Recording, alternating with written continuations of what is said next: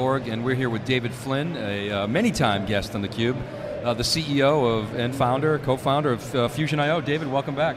Thanks, David. Thanks, John. You've been on theCUBE many times. When you were a private company, now you're a public company, so we got to be careful in what you talk about because FusionIO is officially public, so everything you can say will move the stock price, which is up today. You guys made some announcements. Great to have you back. Thank you. First question is, the world's changing. Oracle's now come into the market. Last year, the story is about cloud, and we talked about Oracle Open World. Last year, VMworld, we talked about the cloud, but big data is a big part of their story today. At Java 1, they're talking about MySQL, and open source is gaining a lot of traction. Oracle's talking about performance.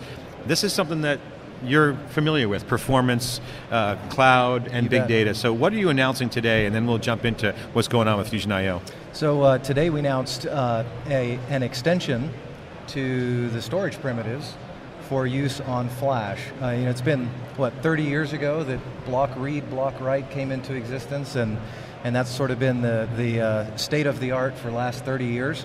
That worked great for mechanical hard drives and infrastructure based on that, but today you have more options because NAND flash is fundamentally a new type of media, and it has a different capability set. So the thing that we're introducing today is an atomic multi-block write that is native to the storage device. So, and this is being showcased in MySQL's InnoDB storage engine with the ability to get rid of the need to do a two-step tap dance, I call it, to get an ACID compliant transaction. You don't have to write it first to the log and then to the database in the correct place. You have to do that to avoid cutting it in half if you have a power outage or some other event.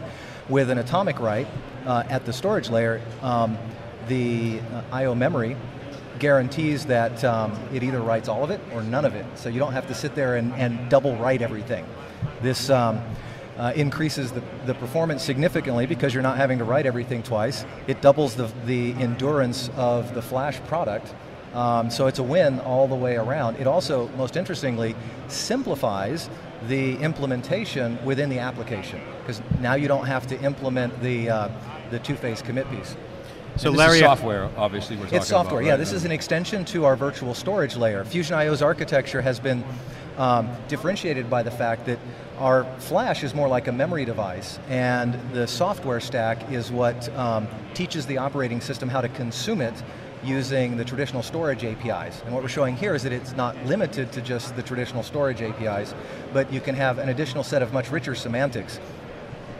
So Larry Ellison talked about performance all day long Sunday night, and can't wait to hear what his keynote is on Wednesday because he tends to be more aggressive with his competitors. But he really talked about Oracle's vision around performance, parallelism.